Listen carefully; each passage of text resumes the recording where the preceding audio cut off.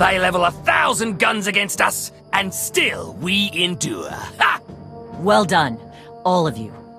We'll head into the factory within the hour. There's a droid, Gemini Prime, linked to its machinery somewhere. It's key to beating the Eternal Fleet. Take your droid, so long as we climb the weapons. Imagine the clans rearmed with the spoils of Darvanis, led by a new Mandalore.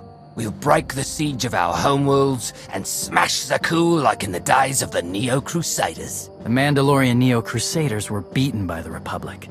But they left scars, and they survived. Dream of glory another time. Go.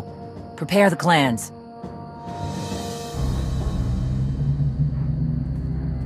One commander to another. Half the time, I feel like I'm making calls just to keep my people together. Anyone can plan a war or negotiate a treaty. Not anyone can hold an army together while doing it. No. Not anyone can. Let me show you the battle plan we've got. You want to add anything? Now's the time.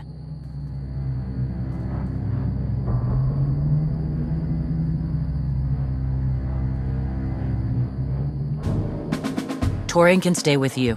Get you to your droid while we smash the defenses and loot the armories. Wish we had more detailed scans, though. In those tight corridors, it could easily end up a slaughter. One of my agents sent factory schematics a short while ago. It should give your troops an edge. It's a blasted lot better than nothing. All right, then.